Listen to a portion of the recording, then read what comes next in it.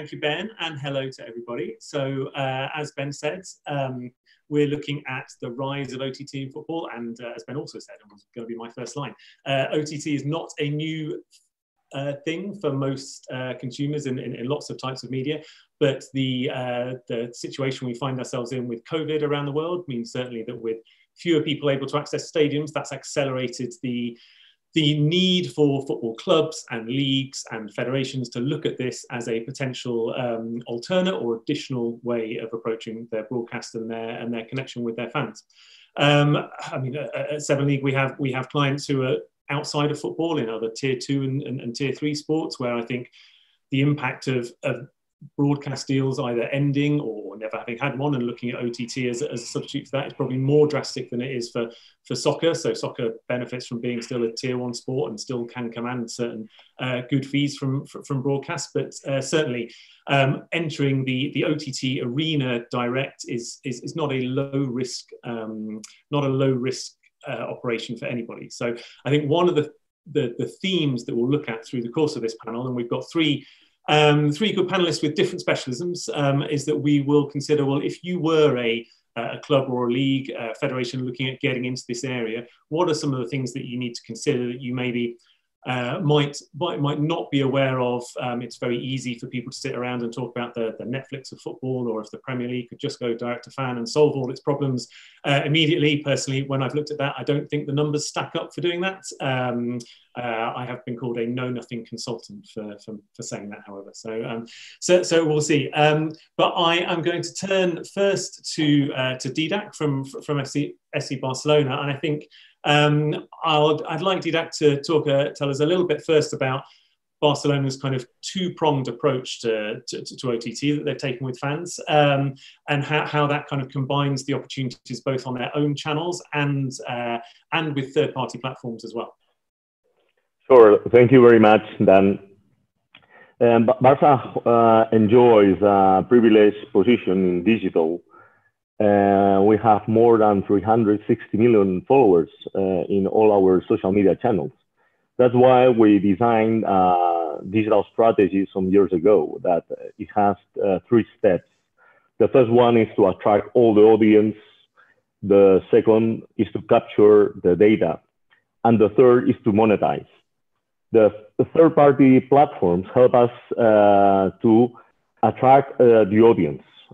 We go where our audience is, and nowadays our audience is on YouTube, Twitter, Facebook, Instagram, TikTok, wherever.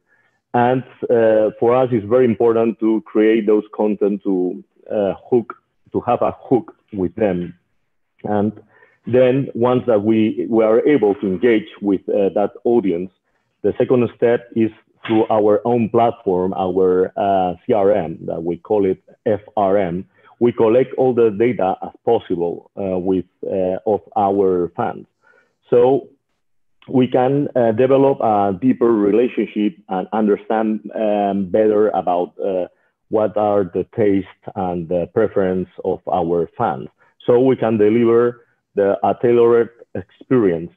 And the third step is to monetize, and we monetize in several ways, but probably the most popular one nowadays is through our e-commerce, through our OTT, and that is something that we are very excited.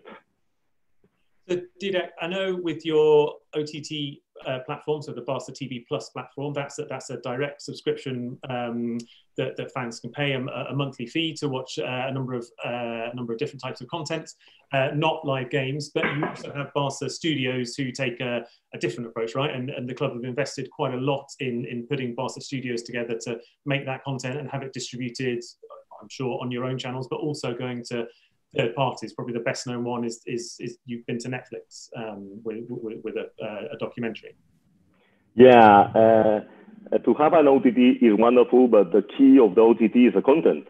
So our view is to produce as much content as possible, not only content related with football, And we also are producing content Barca themed, but not always related with sports. We are developing a TV show, fiction movies, non-fiction movies, documentaries, etc. We think that the content is the key for all this revolution, and our approach is more like an entertainment company rather to a sports company.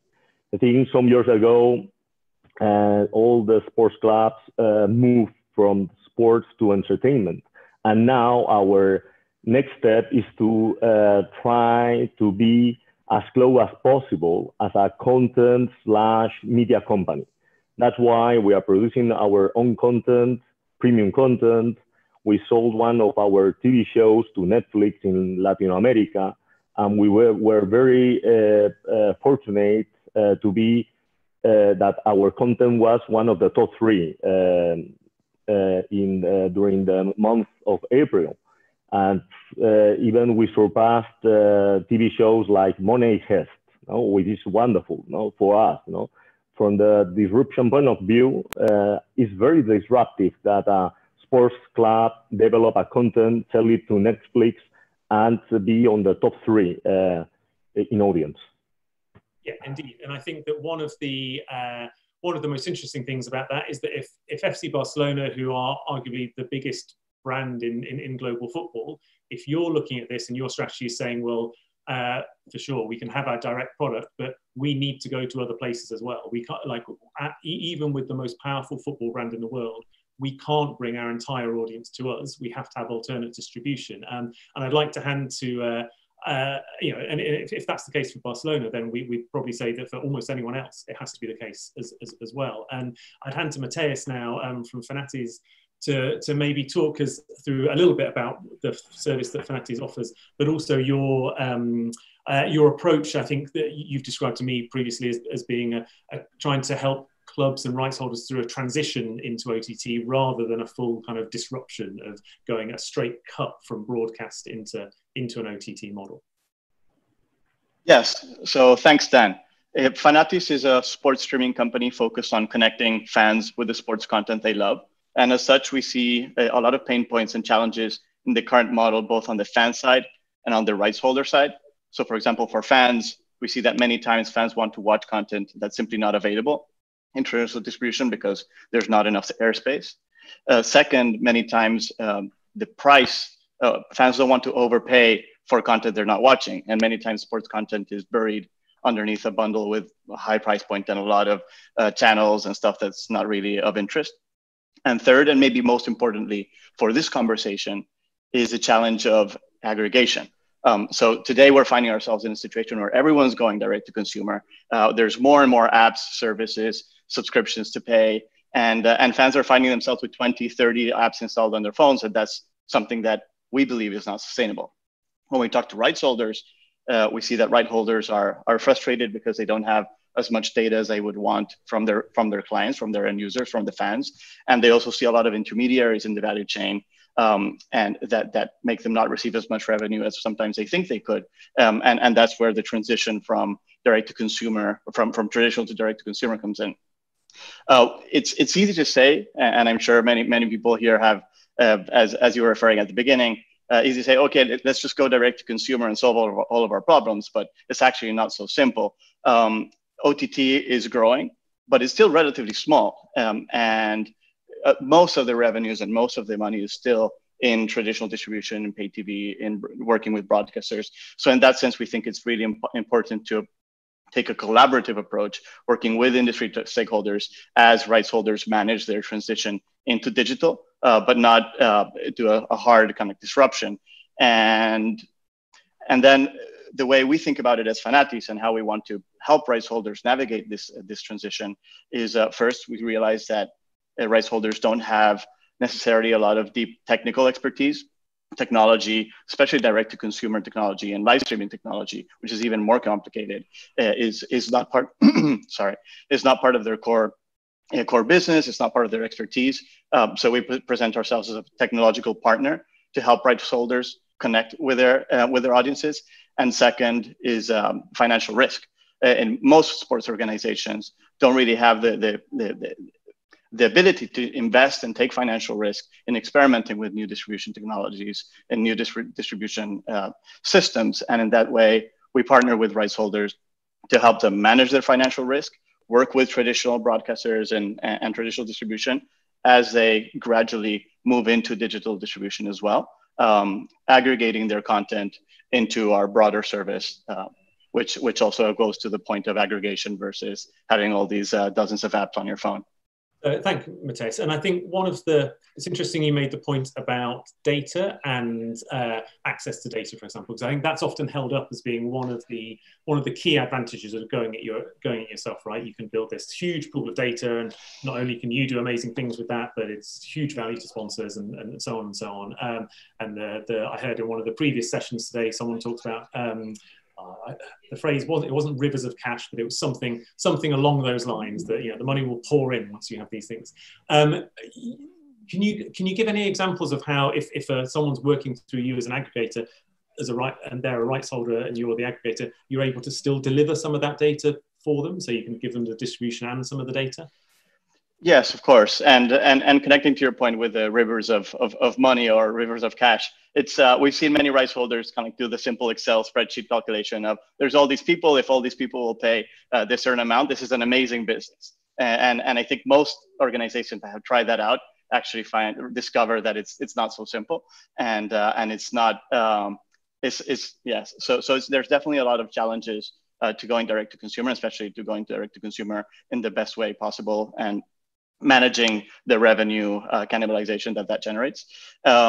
So yes, in terms of working with rights holders, for example, we partnered with the Brazilian League, and we're selected the exclusive global distribution partner for all of the Brasileirão Series A and Series B. And we understand that developing a sports property internationally is not only about maximizing revenue, which of course is very important, but also managing data and understanding where the content is being consumed, by whom, and what devices, and what's the level of engagement, how we can increase that engagement. And in that sense, our collaborative and partnership approach involves working hand in hand with the leagues, with the rights holders, in order to provide them with as much intelligence about their market as possible. Okay, and on that point, and talking about the Brazilian League, we'll talk to Wanderley now, who has deep experience of that area as well, and with Globo in particular. So this will focus here with Wanderley more on some of the technical considerations in detail of what putting a service out can mean. Live sports streams, very different. The Netflix of anything. Netflix have it reasonably easy. They don't really have peak viewership. They don't have live broadcasting. So the Netflix of anything in sport is not like Netflix. But with Wanderley can tell us about some of the experience of providing that technical expertise to Globo, and tell us a little bit about your company and some of the challenges you need to think about when you are broadcasting outside of your own region, where you may not be so familiar with the technical infrastructure. Thank you, Dan. Good afternoon from Brazil, from a not so sunny Rio de Janeiro right now. Storm is a company that has 14 years working in VOD and live TV area. We moved to streaming about 8 years ago. Together with Globo, we built the first VOD platform in Brazil, Telecine, which is a movie channel. It's a VOD, so it's very similar to, it was a VOD, it is still, and it was very similar to Netflix. It was a competitor of Netflix in Brazil. But when we moved to live events, it's another different animal, a whole different animal, because live events, especially sports events, you have to have a lot of different things that you don't have on VOD. For instance, you have to have a much more low latency. I'm trying to not get so nerdy, but please, again, please, this is fine. People need to know this. So we have to have a more low latency that you have on VOD. VOD, you need to buffer, and you have to do a lot of different. You need to do a lot of different things that live events don't have to do it. So, for instance, you don't want your neighbor to shout "go" before you.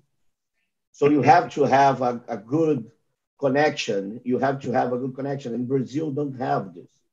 It's a very heterogeneous environment. We needed to construct a network here with local providers in order to achieve a latency that it's similar to the pay TV. That's the first thing that we did here.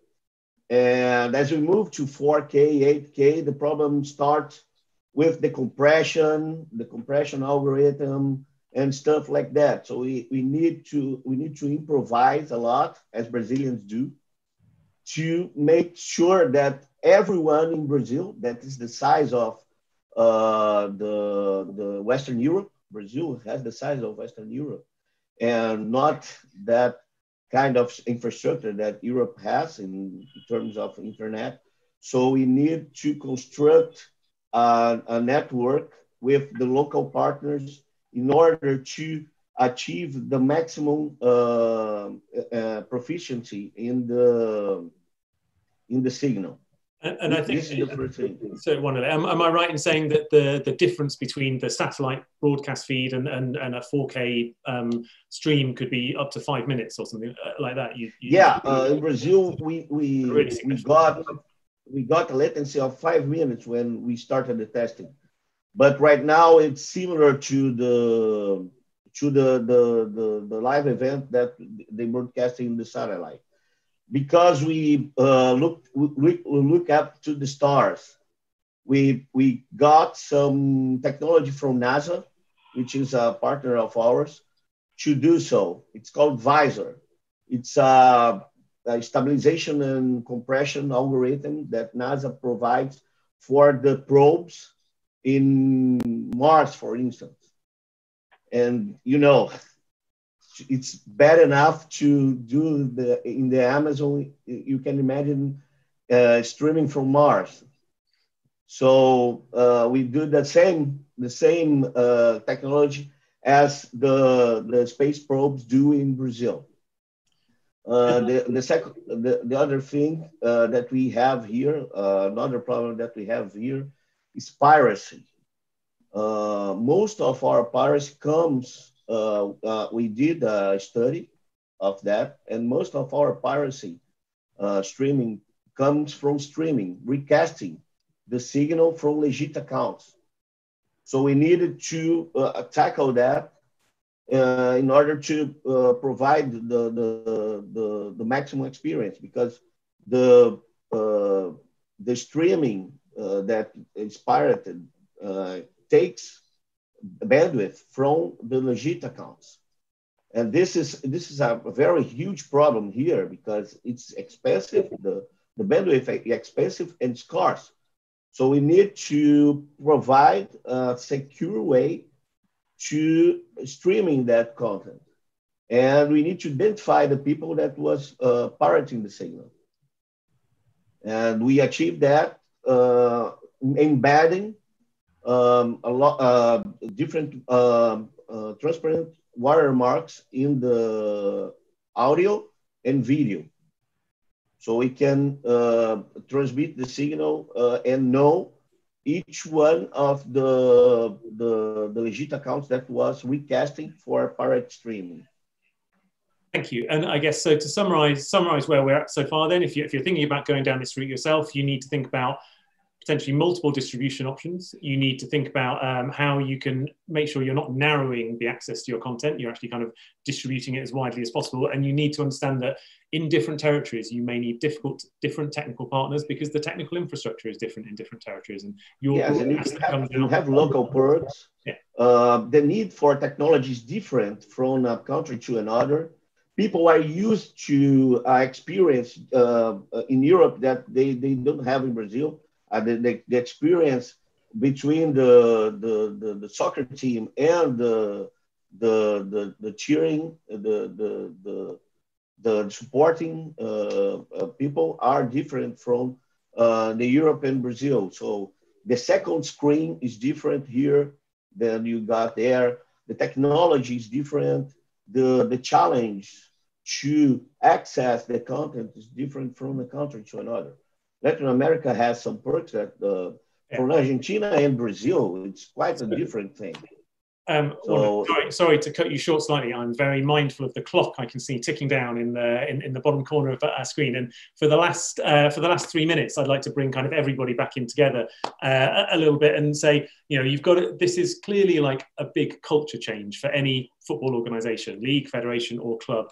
And I know you've got to think about: do you have the right mindset culturally in the club? Do you have the right people? Do you have the right appetite for investment? We've talked about all those things so far. Maybe back to Didac. I think one of your kind of key achievements at Barcelona has been to get that culture. Can you share with us anything about how you feel you've managed that culture transformation within the club? Sure. The digital transformation of our club has not been easy. I've been board member for 10 years. I think when I started, when I was 36, I was the only board member in La Liga who had Twitter. Just for give you an idea about from where we started. I think iPhone just got 1 year for them. So it's been a very complicated process. I think that it's always top down and bottom up process that we had 3 steps. The first one was to convince the board that digital is something strategic for the club. Nowadays it's obvious, but 10 years ago it was not. That's why we were very fortunate to start very early. And the way that we were able to convince our board and our president that digital was not for freaks or geeks, it was a strategic stuff, is that the 95% of all our fans come from outside of Barcelona, probably from other countries, and probably they are going to visit us once per year or once in their lifetime. And the 95% of our fans will engage with us with digital. That's how we can expand our market. So we did a lot of work convincing our board. The second step was to hire a digital team that is closer to the startup world rather to the corporate world. We hunt all our talent from other tech companies, startups, multicultural talent that was living abroad of Barcelona, and we bring them back. We have 10 seconds for point two. Sorry. And the last step was to have a B2F approach. We love to call it B2F. The difference is for us, a fan is slightly different than a customer, because there's a feeling, an emotion, and a passion behind. Right, we are out of time. Thank you, everybody. Back to Ben, and for your final panel session of the day. Thank you, everybody. Bye-bye.